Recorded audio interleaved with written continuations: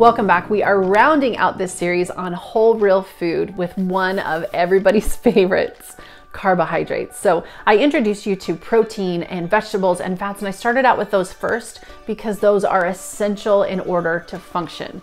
Now, unfortunately, carbs are not essential in order for us to live, but gosh, they make life really enjoyable.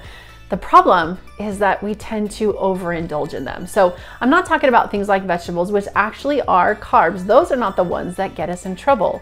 It's the cookies and the pastries and the brownies and the pasta that we tend to overeat. So when we talk about carbohydrate choices, I want you to be smart about this. So going back to this idea of whole real food, your smart carbs should be something that came from a plant. So asking yourself, where did this come from? That should be your first go-to. Now, the question now is how much?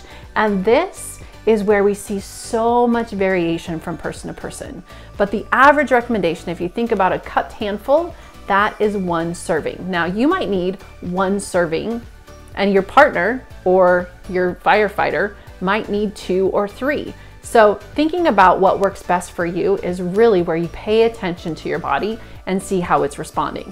Now, this is also where we consider life, because we're eating for health, we're eating for life, but we're also eating for real. So if it's been a day that you've been able to relax at home and you're not really doing a whole lot, that might not be the day that you need a lot of carbs in your diet.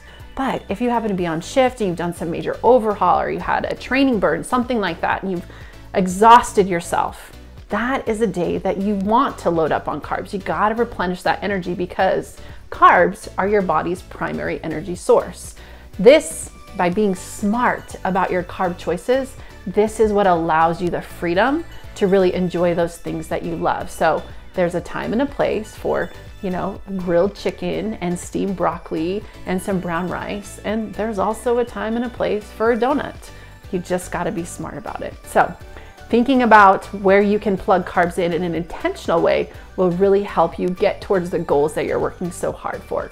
Now, if you found this helpful, or you're really looking for ideas to get smarter about your carb choices, make sure you head on over to the IAFF website. We've got some great resources, some tools, some downloads, some infographics that you can post at the station, you can post at your house, and you can also download the Firefighter Nutrition Guide to help you build a better plate.